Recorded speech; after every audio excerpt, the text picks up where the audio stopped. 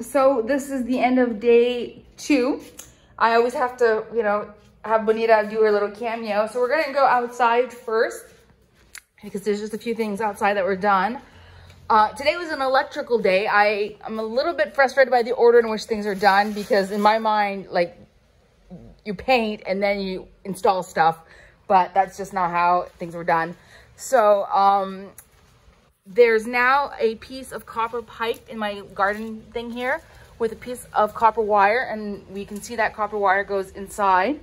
And I think that hasn't been 100% finalized or just about there. And that's for grounding my outlets. And then you can see there's the wire comes down like this. And this one, I think he's just gonna finish that up. That's from the new air conditioner because mini split has like a condenser on the roof and then there's the piece inside. So, but I know about, you know, grounding outlets and stuff, and I know this is fine. However, they did it. I'm very happy with that. So it's like the bat cave in there. My contractor told me he doesn't really want me in there when they're not working because of the air quality, but I'm still gonna go in and do my vlog about it, I guess. So they've cleaned up all of the debris. So that's what they did this morning. So they grounded the outlets. So they've got to fix that, new outlets. And I had shown him, he had asked me, he said, do you want to pick out your outlets and stuff? And I said, well, this is what I've got in my bathroom here. And I like this. This is like a modern style. I like you know, it's not like fancy or, you know, got that vintage look that I like or whatever. But compared to what I used to have, which I'll show you, which is this style, like this, the flat ones are great. And he heard me and that's what he put in. So he made the executive decision to add an extra outlet. This is the one that I was going to use to plug my computer into, but he decided to add one more. So I don't know. I don't think I'm going to need it because everything gets plugged into my uninterrupted power supply and then that gets plugged in there. So I really only need one grounded outlet, but you know, I have room to grow now. And I think that's kind of his mentality. So you can see how this copper wire is going to be underneath the floor. So that's really well done in here. I'm really happy about that.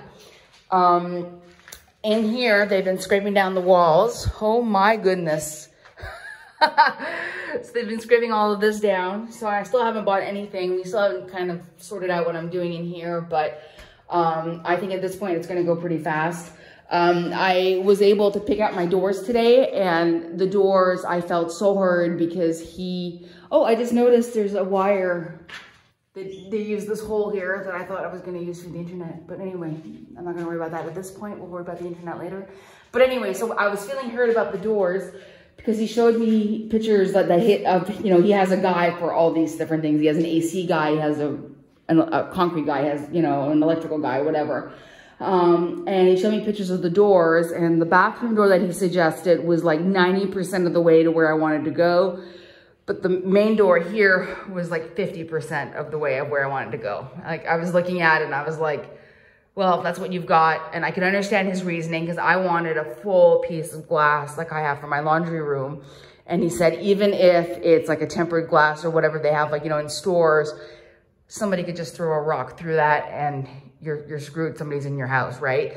So he said, because this is your office, it's got to be more secure. So he showed me with pieces of metal so that the door, it's not like a solid piece of glass, and the door itself acts almost as like a protector so that nobody can get in. So the way he had showed it to me was a whole bunch of little squares, and I was thinking, well, whatever.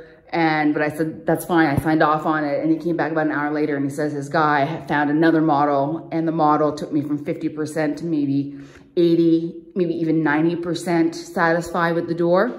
So I was really happy with that. And I think I agree with his reasonings. And he said, you know, the model that he picked is going to be able to have a proper deadbolt on it, which is going to be important for this room. So I'm very happy with that. And the bathroom door is going to be solid, but it's going to have like almost like a transom at the top. Oops, my goodness, right there. And it's going to have frosted glass. So I think that's going to be really pretty. They got my air conditioner in, And that was an adventure because it turns out that I didn't realize you can get a 220 or a 110. And I got a 110 and this was all wired for 220 face palm. But they said they looked at some of the wiring and they said the wiring would have had to be changed anyway. So I was paying to have stuff rewired anyway. So in the end, it worked out really well. I love the color. It's like a dark gray rather. I thought it was going to be black and I love the color. And we're going to do the test of that tomorrow. Like it's got to sit apparently like a fridge. It's got to sit and then they'll test it out tomorrow. So that required the power to go out for about maybe 30 minutes today. I was really impressed by how fast they worked and they got things done. I'm not crazy about, this, it is what it is. And, they put it in and then they got to take it out to paint, but I don't know how that works with the painting, but I'm just going to have faith because they've done a good job so far. And then they surprised me and they got my little new ceiling fan in and I am delighted. It's not at all what I was expecting to go with. I was looking at one that had, it looked like leaves for the blades and I couldn't find it in the right size because I needed a very small one because it couldn't hit, of course, the beam. And this was like all I found in that size. Like I was really, really limited in choice. And it's a Honeywell brand. I got it at Home Depot and I thought it looked really cute. It's the dark brown that I really like.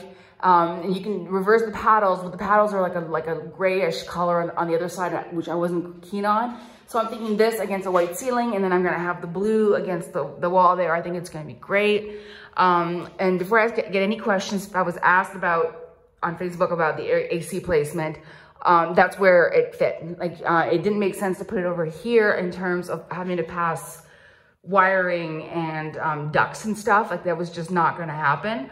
And they said, well, if you center it on the wall, you're gonna have the whole room is gonna get the AC, not just like half the room. And of course, they have to be low because of the beam. So I'm okay with it. I think it looks fine by the time that I've got everything in the room. It's not gonna be noticed. I've paid for my desk, so my desk is being ordered, and it's gonna be oh my goodness, the air in here really is bad. It's gonna be 2 legs and then a tabletop.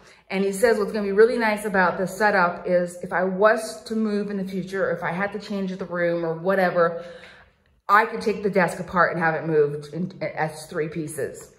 3 pieces. So I'm really happy about that. So he's gonna go pick it up. It's gonna be like, the top is a full piece of stone that's gonna be polished and it's local stone.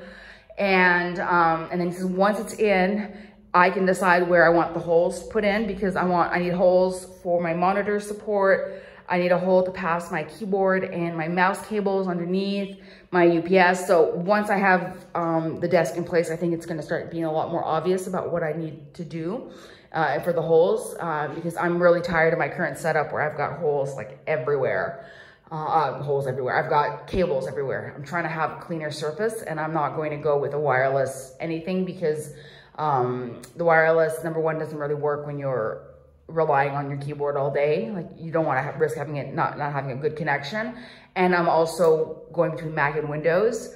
And Windows is right now with having everything wired, Windows will feed off of my Mac and I don't have to worry about drivers.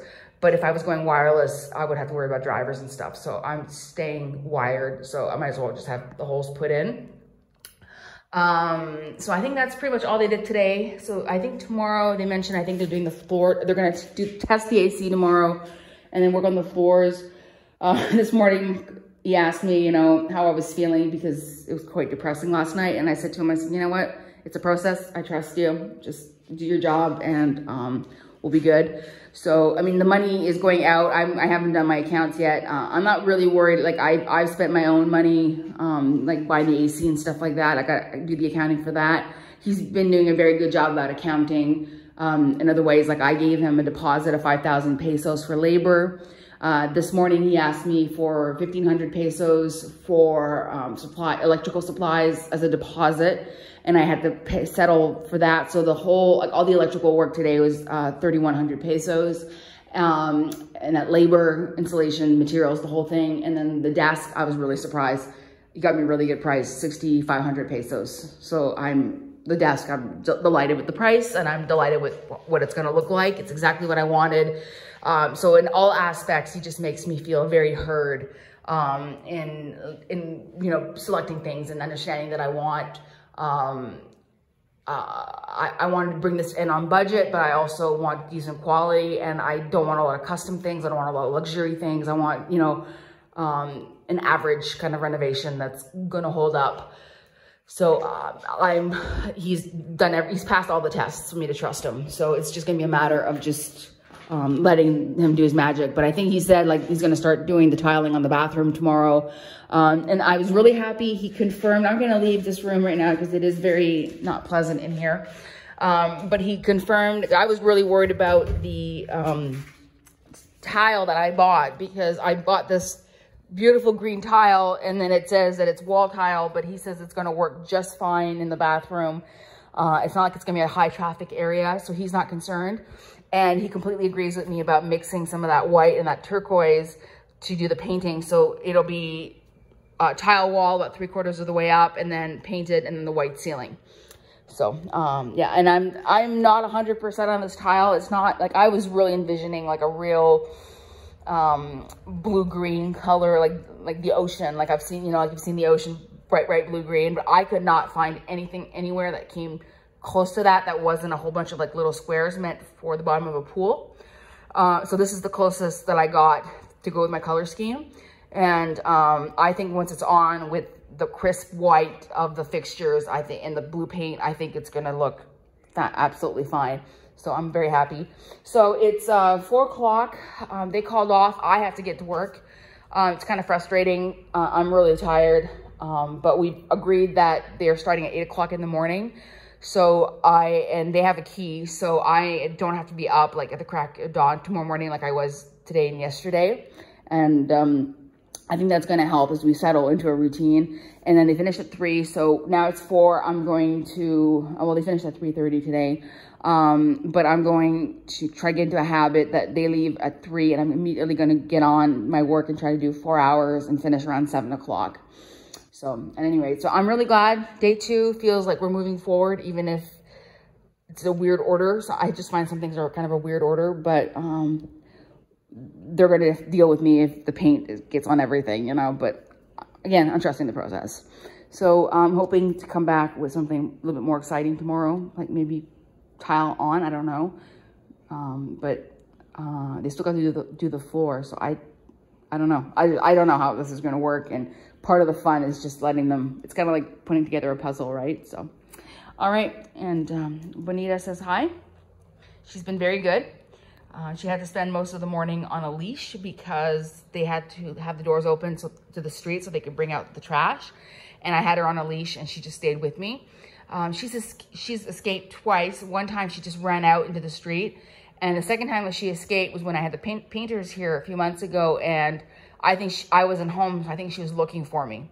So today I had to go out to the dentist this morning for an hour and a half. And I told the guys, I said, if you guys are going in and out, please watch, make sure my Bonita doesn't get on the street. And they were very good, because as soon as I walked in the door, she hadn't even had time to come and say hi to me. When I came back in, I heard, Bonita is in your office, like in my current office. So, you know, they're very aware of her, and they know she's like la jefe. You know, she's the boss. So, all right, I'm gonna go back to work. Yawn.